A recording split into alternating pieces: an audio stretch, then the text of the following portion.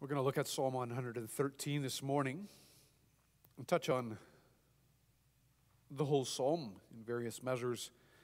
We're going to read verses 5 and 6 once more as the focal point of the psalm.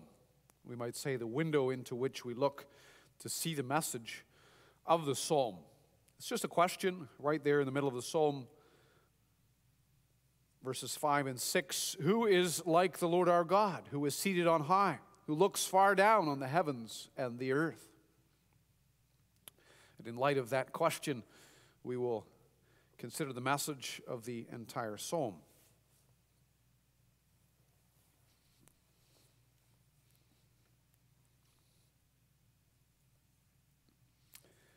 By way of our amen to that message, we'll sing together the words of hymn 23.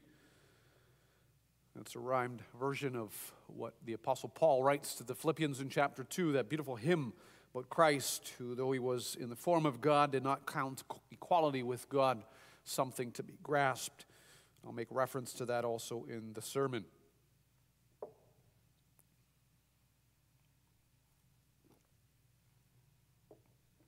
Beloved congregation of our Lord Jesus Christ, Psalm 113 begins and ends with the same word. What word is that?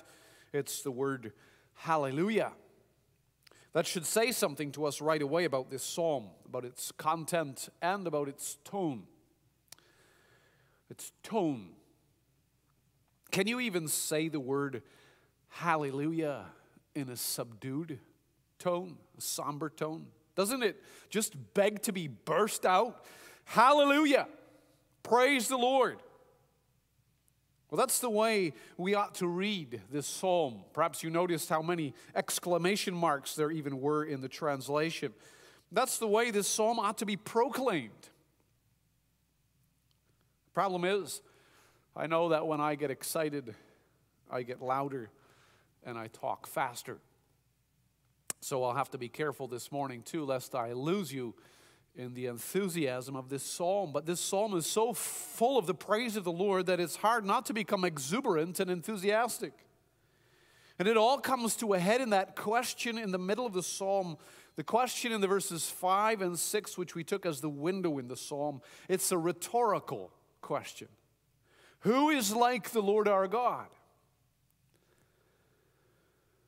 I know that at the moment, the students are learning from home, and that takes some adjusting, but you older students could still tell us, of course, what a rhetorical question is, right? Or maybe the learning environment in the home has thrown you off your game, and you don't remember what a rhetorical question is. But a rhetorical question is one that really doesn't need an answer. It's not looking for an answer. It's a question used for dramatic effect or to make a point. And the point is obvious in this context, I think, Psalm 113. There is no God like our God. That's the message we all preached to us this morning under that question. Who is like the Lord our God? Well, here there is nothing too great in the first point, and there is no one too small in the second point. Who is like the Lord our God? There's first of all nothing too great. That question is a question the psalmist comes to ask after what he's just written. The Lord is on high above all nations, and his glory above the heavens. In fact, he is seated on high, verse 5. That adds to it. It's not just that the Lord ranks high above the nations. This isn't some kind of social structure, some status level the Lord is high above. No, it's an expression of God's sovereign rule. The one who is seated on high is the one who reigns over everything. He is seated on his throne. We just sang from Psalm 103, his holy throne the Lord in heaven has founded. From there he rules with sovereign power unbounded. His throne in heaven is founded. And there are many more psalms that express that. The king that lives in a time of unrest, he has very little time to sit on his throne. He has to lead his army in battle here and there. He has to put down this uprising and that uprising. It's only when he's firmly in control of his kingdom that he can sit on his throne. That's the image. The Lord is seated on high. He's on his throne, reigning in his kingdom over which he has full control. It's a throne that is well established. There's no uncertainty here in the legitimacy of his rule. There's no uncertainty in the constancy of his rule. It's well-founded, firmly established already in eternity. And so he's on high over all nations. The nations may have their own gods, Baal, Asherah, Dagon. Back in Egypt already, their gods of the Nile, Amun-Re, Mut, Osiris, and more. And in later centuries, God's people would be confronted with them too, Zeus and Hermes and Artemis and more, all through the millennia. Because it says the Apostle Paul, mankind chose to serve the creature rather than the Creator. They suppress the knowledge of the truth. Yet the psalm proclaims that the truth remains, the Lord is on high above all nations. Even if they try to ignore him, even if they refuse to acknowledge him, even if their worldview just doesn't include him, he is high above all nations. In Canada, the U.S., China, India, Iraq, North Korea, Russia, Antarctica, wherever. There is no this God for you, this God for me, like our world today would have us believe. There is no one truth for you and one truth for me. There is one Lord who is seated on high. His glory is above the heavens. His glory. That's all the supernatural ways that God makes his presence known. The elders in Deuteronomy 5, verse 24 say, "Behold, the Lord our God has shown us his glory and his greatness." God tucked Moses into the cleft of the rock and let his glory pass by. The glory of his presence filled the tabernacle or the sanctuary of the temple, Psalm 26, verse 8. It was manifested there in the cloud, Exodus 16, verse 11.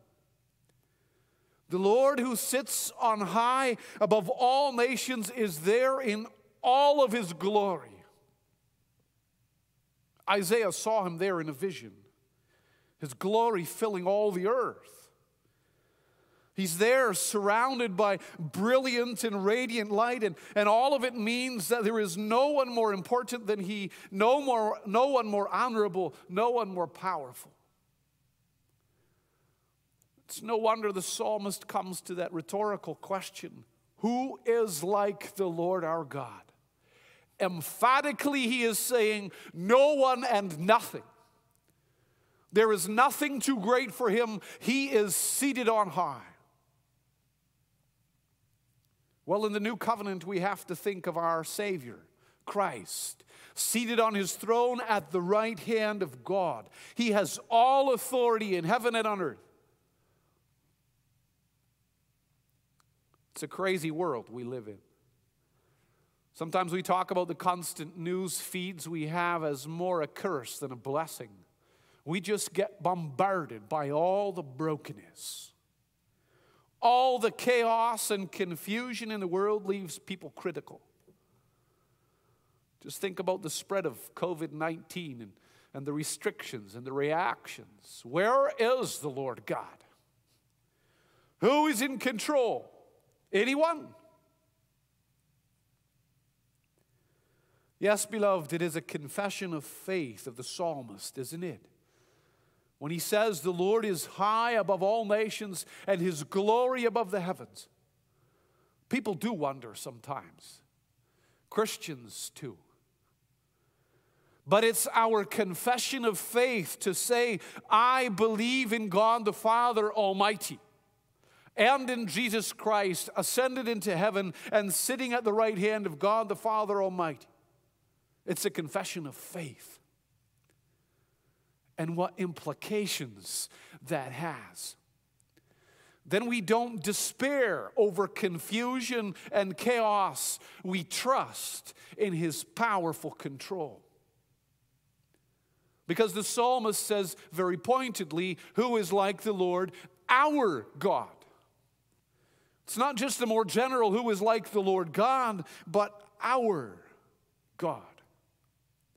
This is the God that we are in a relationship with. The Lord Yahweh. He is our God because He has brought us into covenant with Him. It was confirmed in our baptism. He said to us there too in our baptism, I am the Lord your God. By faith in Him and in our Lord Jesus Christ, we look at the world around us through those glasses.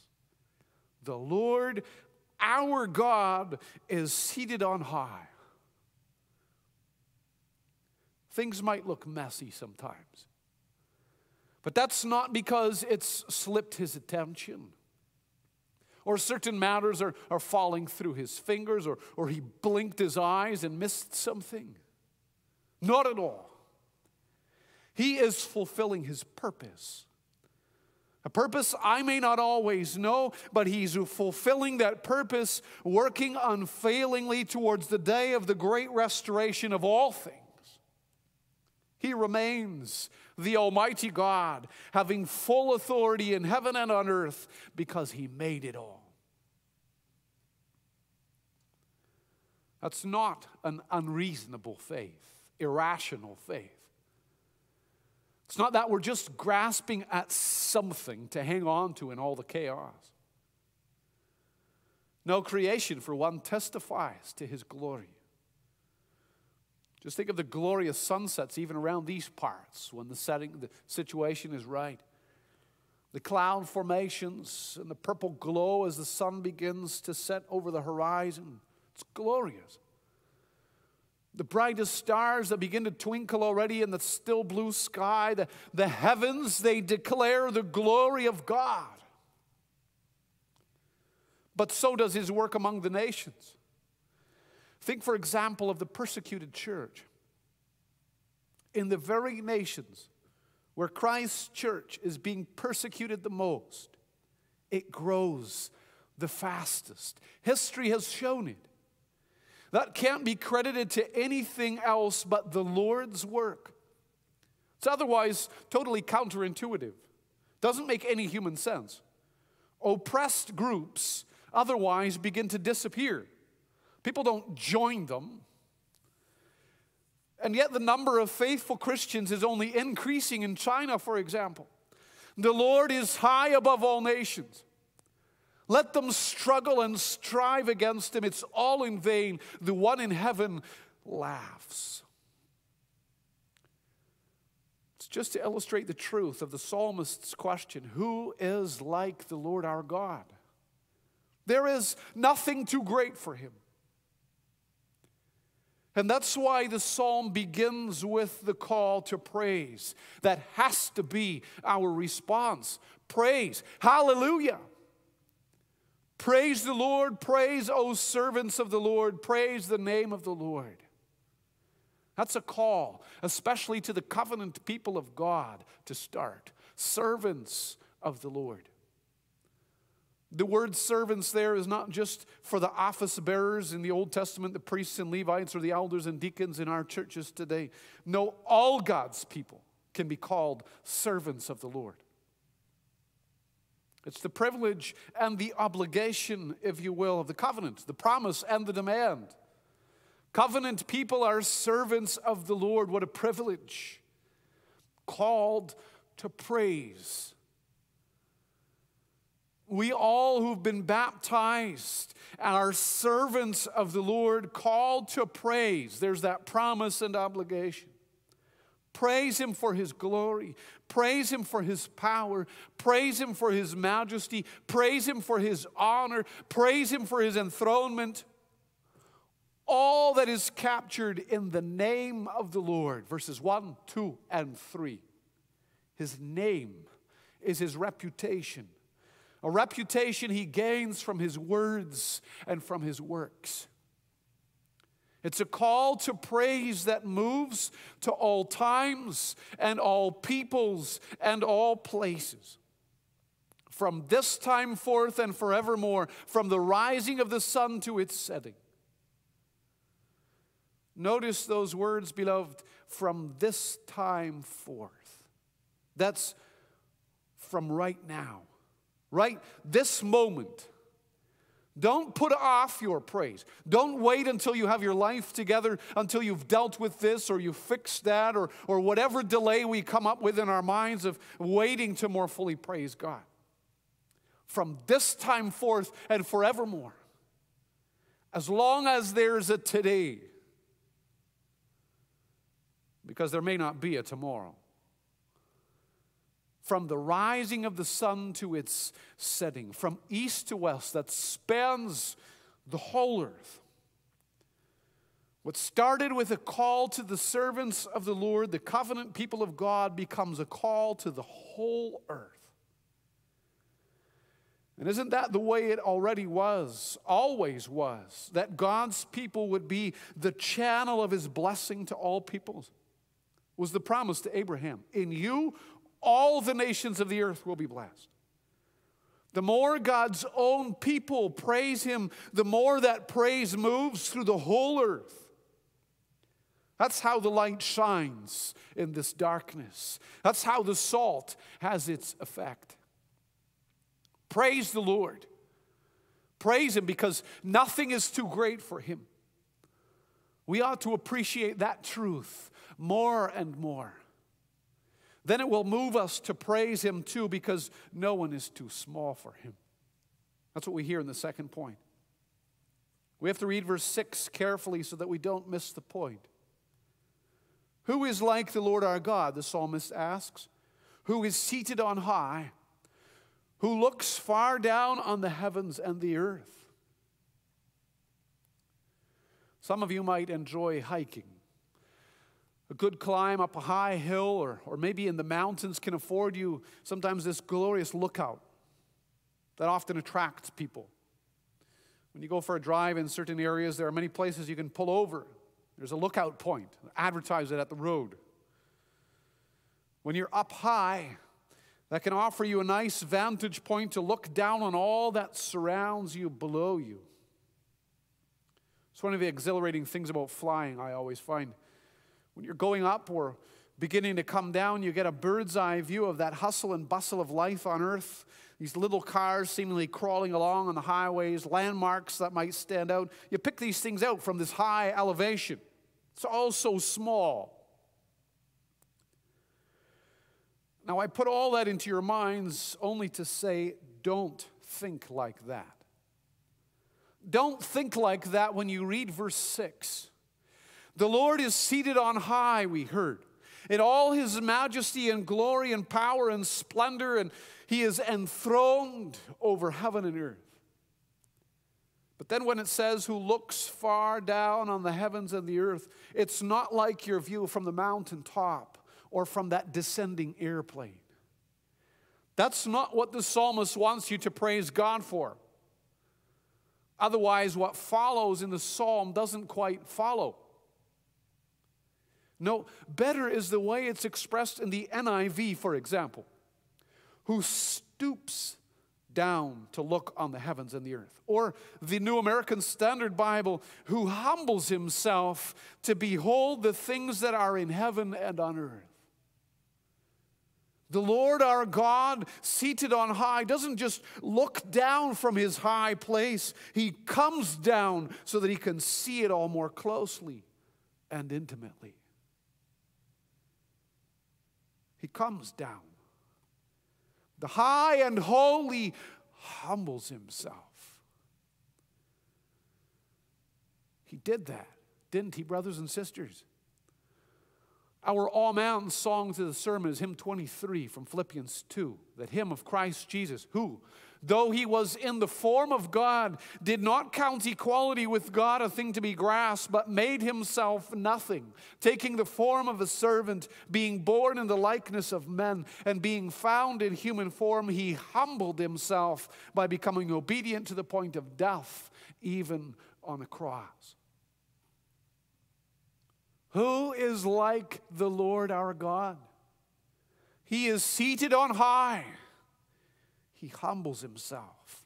He stoops down so low. We read a verse like this, and we see Jesus, the Son of God, emptied of his glory, enduring the cross. His soul was in such anguish in the garden that he pleaded, Lord, if it is possible, take this cup from me. He was sorrowful to the point of death. Yet not my will be done, but your will. He went to the cross willingly.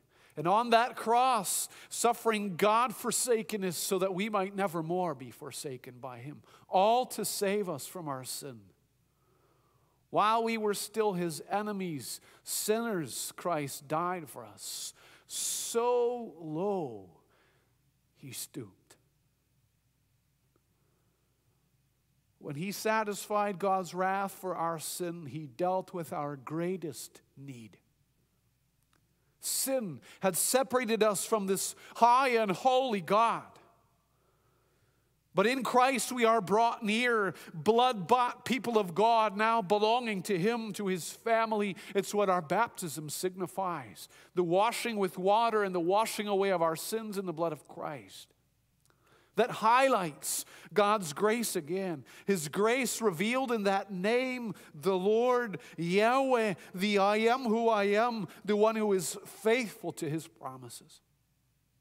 Who is like the Lord our God, who is enthroned, that he would enter into a relationship like this with weak, sinful creatures by sending his own Son to suffer and die in our place.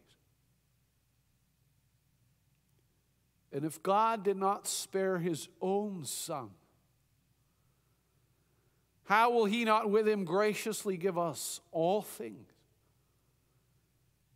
Is there anything, anyone who is too small for God? If he stoops down to meet our need from sin, will he not stoop down to provide for all our needs? He raises the poor from the dust and lifts the needy from the ash heap. You can feel the motion there. The one who is enthroned on high stoops down, comes down to the poor in the dust, the needy in the ashes, and lifts them up. It's to describe total squalor and misery. The poor often sift through the garbage, the grime and dirt and dust to find meager morsels. The needy warm themselves around a constantly warming fire, sitting in the spreading ashes. That's all they have. Yet God delights in raising them up from their poor and lowly places to sit them with the high and mighty, the paupers to princes. And it's true. We have a hard time relating to that sometimes in our affluent Western culture. But to see the joy in the faces of those who are impoverished yet know Christ, it's amazing. Touches your heart. It's even sometimes shaming. When we have so much, they so little, yet the evident joy in their faces at knowing Christ. That's what matters. Doesn't only have to be the materially poor, though. Listen to David in Psalm 40, verse 17. As for me, I am poor and needy, but the Lord takes thought for me. David wasn't the poor in the dust, the needy in the ash heap. But in his struggle against his enemies, against oppression, he is poor and needy. Life's circumstances can leave us feeling that way. What riches we have in Christ. But some really struggle to cling to those riches, to experience those riches. Misery leaves us wrestling, the poor and needy. The Lord stoops down and sees us there too. David knows that in Psalm 40 as well. He says, I am poor and needy, but the Lord takes thought for me. God, the Lord, provides for our greatest need.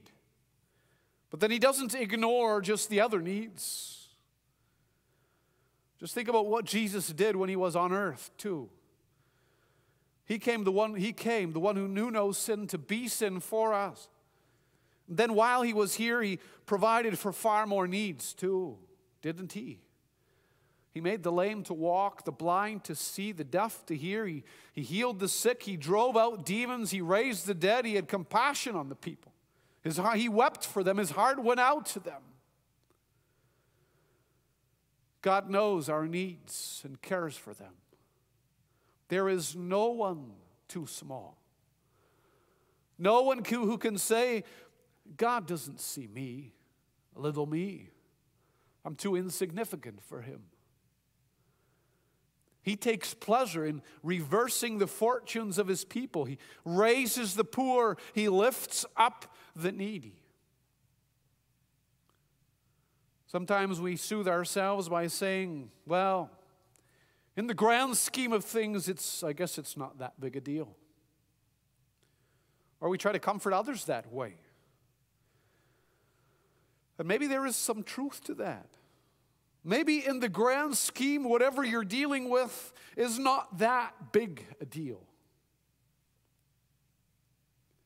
But is everything always about the grand scheme?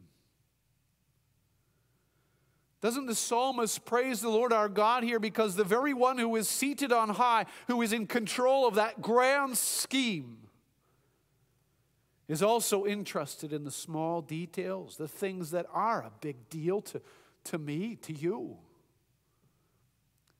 Maybe in the big picture, my present struggle seems insignificant, and maybe it is.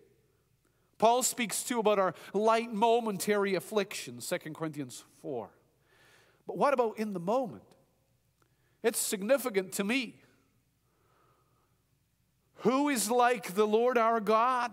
He looks far down on the heavens and the earth, and he sees me and knows me here in my struggle with chronic disease, in my battle with dark depression, in my longing for a life partner, in my tears for straying children, in my sorrow over a suffering marriage. You sit there in your homes and you're listening, and any number of things goes through your head. I can't spell them all out for everyone who's listening. The things that God's children carry around. But the psalmist picks out a particular example. He gives the barren woman a home, making her the joyous mother of children. The history of God's people is sprinkled with examples of that. Sarah, Rebecca, Rachel, Manoah's wife, Hannah, Elizabeth, and that's just selecting the biblical examples. Actually, part of Psalm 113 is almost word for word an echo of the song of Hannah in 1 Samuel 2. There was a stigma attached to being a barren woman. Yet God is the creator and giver of life, and he can even bring healing in the hurt there. And he has, many times. What a particular joy it is for women like Hannah as she sings to know the ache of an empty womb and to have that filled with a child, a joyous mother of children. For it is to be a joy to have children, isn't it? The Ports, the Van Pikerens, the Bruckelmans, they're all mentioned in the news for today. All these children, they come as an awesome responsibility, weighing upon our hearts and minds as parents. They'll bring their trials, conceived and born in sin as they are. Yet they are a blessing more than a burden, to fill a mother's heart, a father's heart with joy. What a joy God can bring. Maybe not always into the barren womb, but still always the precious gifts of the giver of life. So if God can do all these things, why doesn't He always? Isn't that the question that needles our minds? Not just about having children. That likely touches a close chord for some of you. But the other examples I gave too. If He can do all these things, if He's so interested in us, why not? These verses aren't saying that God always does this. It also doesn't say that if He does, He'll do it quickly. Just think of Joseph, Job. Sometimes He only does it after death. Think of Lazarus in Jesus' parable, the poor man at Abraham's side. It's all to say what the Lord can do, what He delights in doing, what He will do ultimately for His people in the end. The Lord our God will graciously meet all the needs of His people. If not in this life, then certainly in the life to come. Behold, I make all things new. Revelation 21. Of that, we get a glimpse here. Hallelujah. Praise the Lord. The psalmist has to conclude with that. Praise the Lord. It comes bursting out again. Who is like the Lord our God? There is nothing too great for Him, no one too small. He's revealed it all to us in the gift of His Son. He who has authority over all things had humbled Himself so low. He had compassion on His people. He provided for all our needs. Praise the Lord. Such great power and goodness and love requires our praise. And how will you do that, beloved? In all your words and works. We say that quickly sometimes, don't we? Meaning to cover everything in all your words and works. And it's true. But then sometimes we hide in the generalities, don't we? That's kind of vague. Praise Him in all your words and works. That is, praise Him with prayer. Praise Him with singing. Praise Him with a life of thankful obedience. Praise Him with your family at home. Praise Him in the way you do your schoolwork. Praise Him with your day job. Praise Him in the landscape. Praise Him with the laundry. Praise Him in your fellowship and friendship with others. Praise Him in remembering His work. Praise Him in meditating on His word. Praise Him in all your words, honest words, truthful words, gentle words, loving, admonishing words. Let even your eating and drinking, whatever you do, be to the praise of our God. To God alone be the praise. Soli Deo Gloria. Hallelujah. Amen.